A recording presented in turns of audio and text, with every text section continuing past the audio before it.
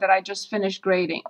So limit as x approaches negative infinity, and in the limit you have the square root of x squared.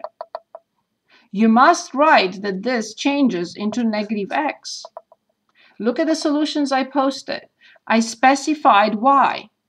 The square root of x squared is the absolute value of x, which has two options, x for x positive and negative x for x negative. And if x approaches negative infinity, this cannot be replaced by positive x. It has to be replaced by negative x because of this. Don't ever assume that the square root of x squared is x, unless you know for sure that x is greater than or equal to 0. If you do not know that, then you cannot assume this. And this is exactly the opposite. So you have to use this, the second branch, the second option.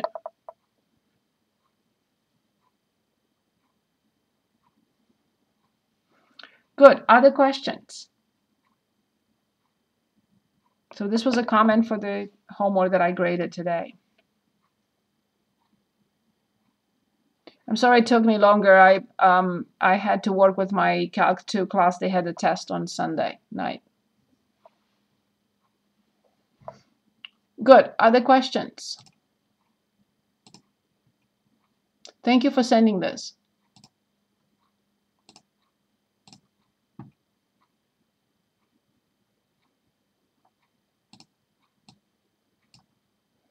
Anything else? Now, I specifically asked you to present the limits. Only 1 or 2 students presented the limits for, as we did in class, for finding the asymptotes. Almost 100% you presented a limit for the horizontal asymptote, but not for the vertical asymptotes. You have to present the limits. Look at the solutions I posted, please. And the last lecture. Anything else you would like to go back to?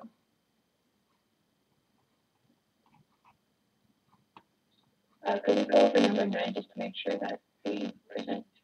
Which one? Number 9.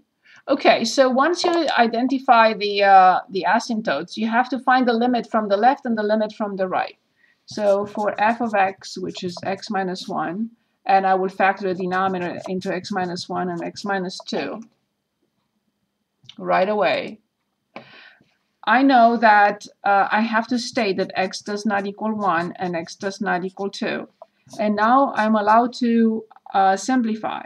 This is a hole in the graph, not an asymptote because the factor disappeared. So the simplified form is 1 over x minus 2, but these conditions stay.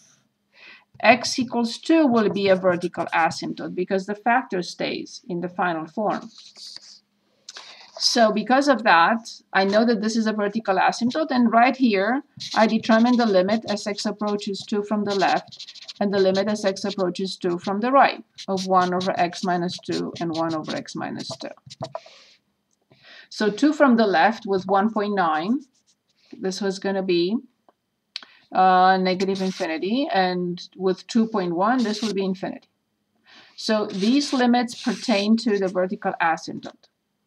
Now to find the limit as x approaches infinity from 1 over x minus 2, we know we get 0. It's 1 over huge, so that's 0.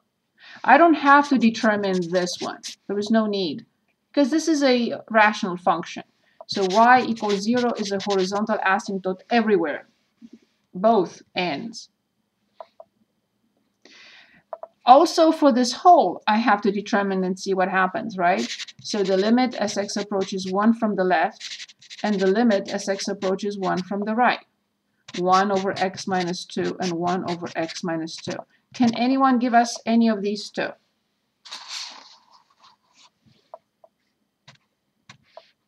And then we'll conclude that x equals 1, which I already wrote, is a hole, but then we will have the point. And y equals, and the point will be 1 comma something, depending on what you give me here.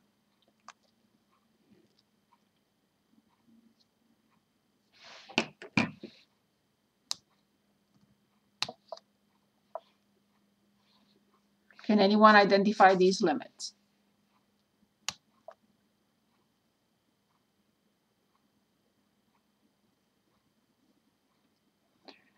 I haven't heard from Rihanna and RJ. -1. Thank you very much.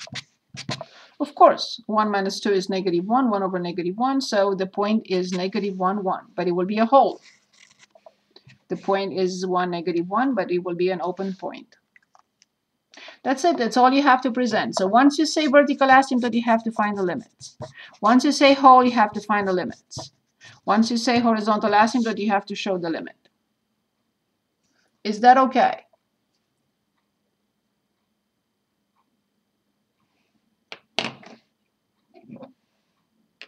Yes, Susan. Perfect. Thank you. Anyone else? Other questions? Will you be able to review the notes, the